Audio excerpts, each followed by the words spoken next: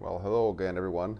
Steve here, and today I wanted to do a reply video on a comment somebody made a few days ago, and it was quite a long comment, and he asked me if I would comment on his comment. So I'll just go through here. The video was called "Is Justin Trudeau SH1T Soup?" ? And this was quite a long comment, and the one who made the comment, you will know I'm talking to you, and everybody as well too. Basically says, "Hi Steve, this is my updated argument against Marxism, socialism. Would you let us all, in brackets your subs, know what you think about it?" Okay, he starts out with E is equal to MC squared. And then I think he tries to define that by saying energy equals matter, and matter is resource, and useful resource equals value. I'm not sure what that means. My understanding of E equals MC squared is energy is equal to mass times the speed of light squared. So I'm not sure where that's coming from, but he goes into a little bit of a discourse, it seems like, about energy. Energy cannot be created or destroyed. However, energy can be altered into different states. The altering of energy is a natural process. I'm not a thermodynamics expert. I don't know if energy can be altered into different states. Certainly it can be used. I think that's what he's getting at here, which is, so he says, humans uniquely have the ability to consciously alter energy by manipulating the natural altering of the energy into something more useful. I think that's the gist of that is valid, although I'm not sure if we alter the energy or just use it. In other words, we heat up water and we capture the expansion of the steam, say, for example. So we're using the energy and we're capturing an effect of that movement resulting from the energy. I'm not sure if we're altering the energy. I could be wrong on that. So if we are directly, we get involved in it, I suppose, in the heating up or whatever. Okay, we use combinations of altered energy to produce goods, services, nature plus machine plus animal or human energy, together with implemented ideas to alter energy to an exchangeable good or service. I think the point here is that we, as I would say it, we gather some of the energy that we produce something, and we call that a good or a service. That kind of makes sense. I don't know if I agree on the wording, but yeah, that seems to be valid. Human labor is an exchangeable service. Sure, of course it is. It's exchangeable. Yeah.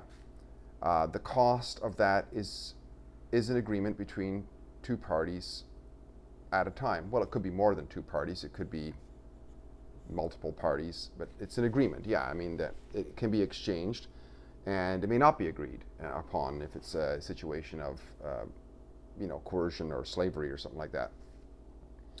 Let's look at nature. It is and should be a struggle to survive. I don't know if it should be. It often is. I mean, some people skate through life as trust fund babies or something like that. So, and yet they live. When we feed wild animals, it actually could lead to the. Yeah, I guess you're right though, because it basically corrupts people if it's not a little bit of a challenge. I guess I see the point there now. So if we feed wild animals, they could lead to a collapse of the whole ecosystem. If you artificially promote predator and parasite life strategies over prey, or even remove some of it, it could lead to a devastating result. It could. Yeah, I mean, you see that with, that's why they say do not feed the animals in parks. I guess it's because then they start relying on it, and then they could actually attack you because you didn't feed them or something like that, right? So that could be devastational. We have learned not to interfere with nature. We have, although by living, if we are natural, we're constantly interfering, you could say, or by our living, we're involving nature. And humans are just part of the animal kingdom. I push back a little bit on that because I believe on the esoteric part of the divine aspect of ourselves. We are uniquely human, right? We're not just intelligent apes, although lots of times we behave that way, but we're also human, which I think in the origin means basically God-man in a way. So yes, we are, but we're very unique in that way. There's a very good reason that there are signs that say do not feed the animals. Yeah. So I guess what he's getting at is that human beings, if animals can be corrupted by feeding them, so is, you know, if we're treating everybody as socialists, right? We feed them. Socialism, communism promotes consumption over production. It will always overwhelm the ecosystem, and because of that fact, I think there's a lot of validity to that for sure. Yeah, because I mean, the idea is that for each according to their means, but if nobody's owns anything, then people are just taken out of the pot all the time and not putting in. So that makes sense there. Value of goods and services only partially gained by the worker. I'm not sure what that means. I mean, as far as the goods and services of the worker is concerned, if the worker has agreed to get so many dollars per hour, then I guess if the state's stealing part of it, I'm not sure what that means, but so I'd have to consider that. I'd have to, some of these points that you're making, I'd have to get clarity on what you mean by them. Without a good implemented ideas and proper management, human labor is wasted. Sure, yeah, lots of human labor. The altering of energy is into pointless motion and heat. Yeah, I mean, I would say that lots of work is a waste. The person who can offer jobs and better standard of living will offer useful goods and services at a price the market demands, deserves every single cent of his money. Well, I mean, that's sort of a it's a I don't know what you call that. I don't know what you call that in philosophical terms, but if it's his money, like if he deserves every cent of his money, if it's his money, like, because obviously after he's paid all of his expenses and stuff like that, if it's actually his money, of course he deserves it. That's the idea of property. It's proper to him, right? I would say. I agree that workers at the bottom could be exploited. I don't know if that's true or not. I mean, I don't like that term exploited, because after all, if two people have agreed, or two or more people have agreed to exchange a value, I don't know how that's exploitation. And if they're slaves, they're not really considered to be workers in the typical sense of a free market anyways. I don't know if I agree that people are exploited. But what is the alternative? The alternative is free trade, which there isn't exploitation, I would say. Total collapse. Well, I mean, I guess this was the argument that the people who argued in favor of slavery against the abolitionists said was, well, who's going to pick the cotton, right? We have to have this, you know. So I don't know if I agree that there is exploitation if there's a free trade of stuff. Minimum wages are meant as a stepping stone to gain experience, etc. Well, the whole minimum wage concept is a government concept, and it's nonsense as far as I'm concerned. The minimum wage is zero, or it's 1 penny or fraction or whatever. Yeah, so I don't agree with minimum wage as a concept. So yeah, at the end of the day, we exchange our energy. We exchange our energy altered for other altered energies more useful. I wouldn't even bother throwing in the altered energy. We just exchange goods and services. Of course, yeah, you make the point that we exchange it for something that perceived higher value for us, and if it's free trade, that's the case in both ways, right?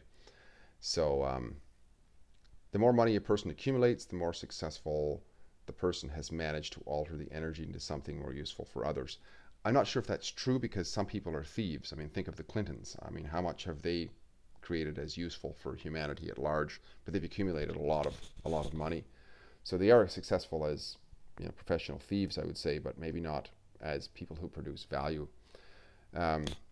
Value is energy altered into something useful, at least for the individual.